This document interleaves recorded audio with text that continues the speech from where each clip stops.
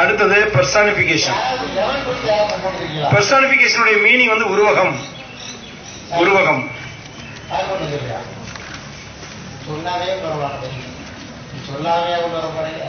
உருவகப்படுத்தி பேசுறது.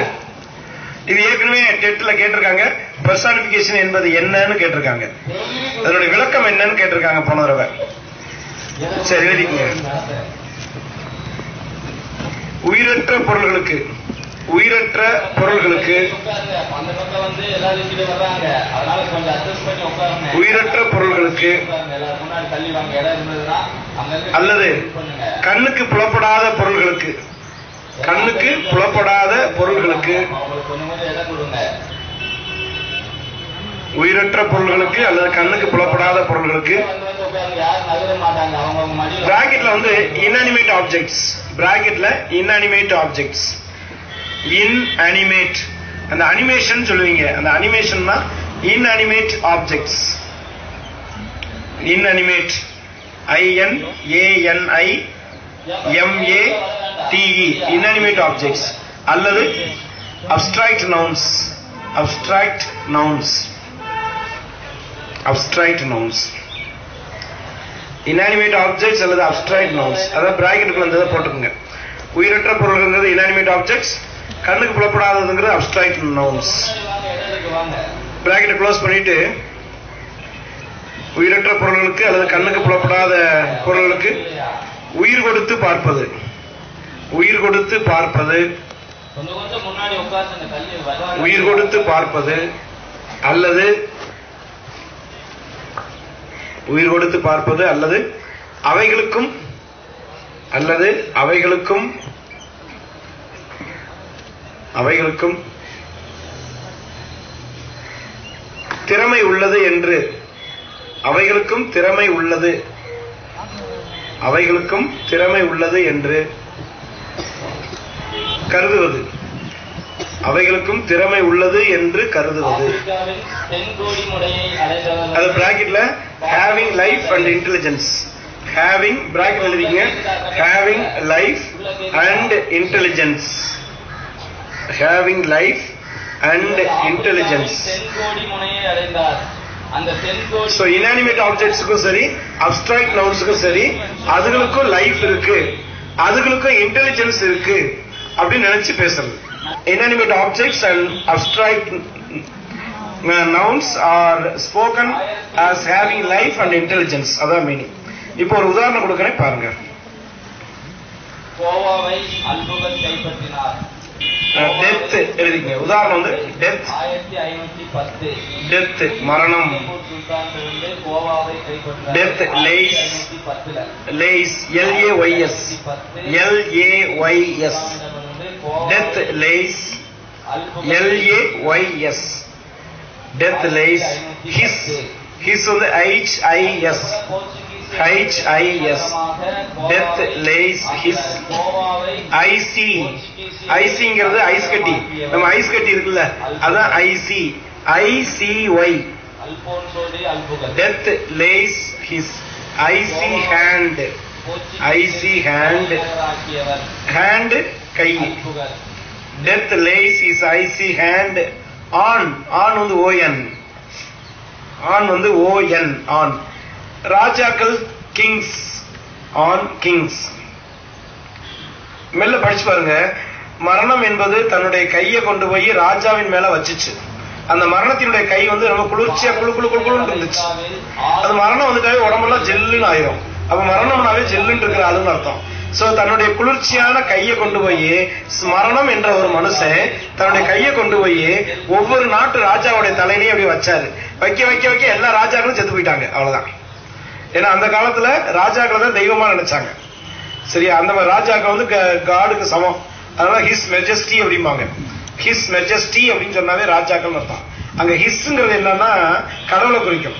சோ கடவுளுக்கு அடுத்து இருக்கிறவங்க ஒரு நாட்டுடைய ராஜா. இப்ப அது மாறிடுச்சு. சோ மரணம் என்பது தன்னுடைய கைகளை கொண்டு ராஜாக்கள் மேல வச்சுச்சு, மன்னர்கள் மேல கொண்டு வச்சுச்சு அப்படின்னா மன்னர்கள் இறந்துட்டாங்கன்னு அர்த்தம். வேற ஒண்ணும் இல்ல.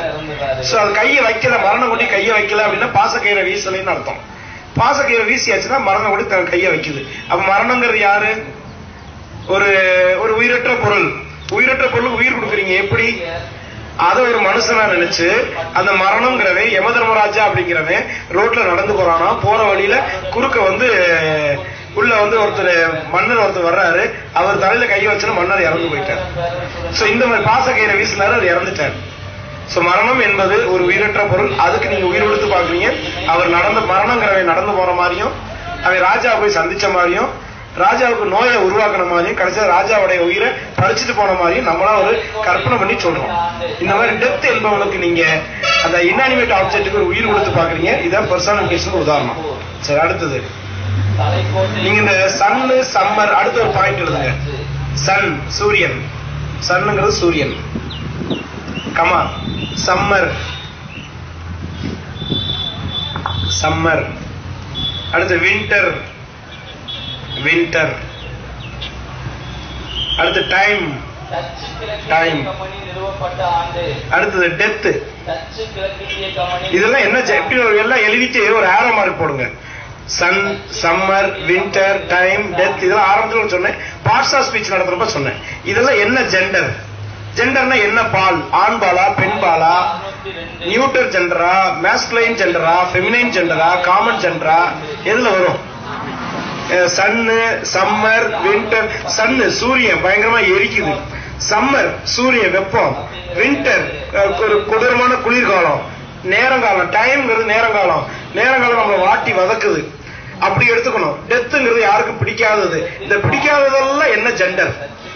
இதெல்லாம் என்ன ஜெண்டர்? இதெல்லாம் ஆண்களுக்கு சமம். மாஸ்குலின் ஜெண்டர் ஆண்பால். கேர்ள்ங்கிறது என்ன ஜெண்டர்? Feminine gender. கிங்ங்கிறது என்ன ஜெண்டர்? கிங் ராஜா, ராஜாங்கிறது ஆண்பால்.